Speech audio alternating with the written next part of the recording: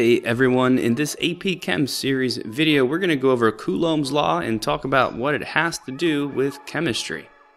To do this we've got to remember some things about nuclear charge, in particular the two ways to describe the positive charges at work inside an atom. Take this oxygen atom for example. It has a nuclear charge that is the result of the protons in the nucleus. 8 protons on oxygen means a nuclear charge of +8. We've also got the effective nuclear charge, which takes those 8 protons into account, but also considers the core electrons that cancel out or shield some of that +8 charge from the protons. Here, this oxygen atom has 2 shielding electrons, leaving us with an effective nuclear charge of only +6. In this video, we're going to look at what nuclear charge tells you about an atom and its properties. So Coulomb's Law is the official name for something we've all heard of. It's the idea that similar charges repel each other while opposite charges attract. In the chemistry world, it's the reason that an atom is held together in the first place. The negative electrons are attracted to the positive nucleus, while at the same time the negative electrons are repelling away from each other because they have the same charge. Diving a little bit deeper into Coulomb's Law, we'll find that the strength of this attraction actually depends on 2 different factors. One is the charge magnitudes and the other is the distance between the charges. Let's focus just on the charge magnitude part of this and see how it works by comparing a carbon atom to a nitrogen atom. In both atoms, there's an attraction between the electrons and the positive nucleus. In carbon, however, the nuclear charge is +6, whereas in nitrogen, it's a +7. So we can see that nitrogen's nucleus is more positive. The Coulomb's Law way to describe that is by saying nitrogen's nucleus has a greater charge magnitude. Why does this matter? Well, it means the attraction between the electrons and that nucleus will be stronger. For carbon with a lower charge magnitude, the attraction will be weaker. This is a super important idea. Let's summarize it by saying that a greater charge magnitude results in a stronger attraction. Let's switch now to the second factor, the distance between the charges. In my nitrogen atom, both of these electrons will be attracted to the nucleus, but the strength of that attraction is not necessarily the same. As you might guess, the electron that's closer to the nucleus in the first energy level will have the stronger attraction to it, while the one that's farther away will have the weaker attraction. And that's another super important idea. Let's summarize it by saying a shorter distance results in a stronger attraction. These are also the key ideas for this video. Make sure that you've written them down.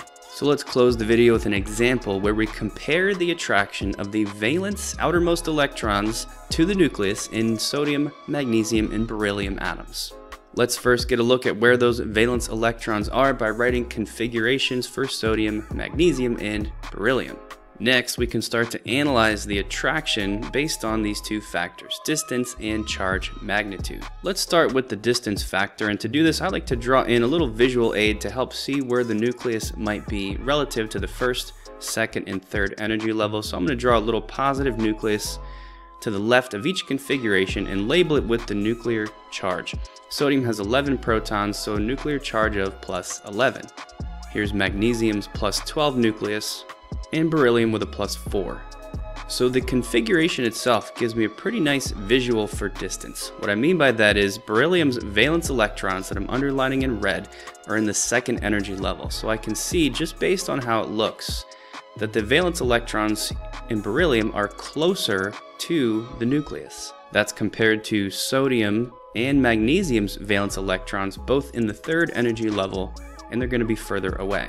That shorter distance in the beryllium atom is going to suggest a stronger attraction between its valence electrons and the nucleus. Now we have to look at this other factor, which is the charge magnitude, and see what that tells me about the attraction.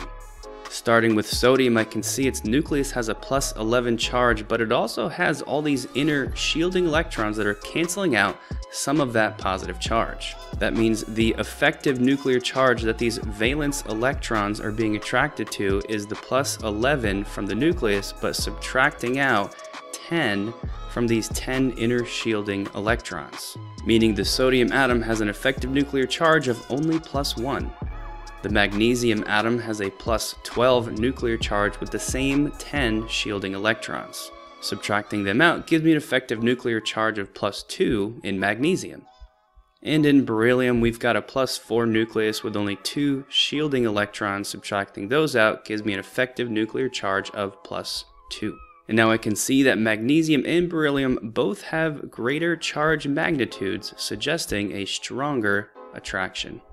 All of this information tells me that sodium's valence electrons will have the weakest attraction to the nucleus. Not only are they farther away, they also experience the smallest effective nuclear charge, or the lowest charge magnitude.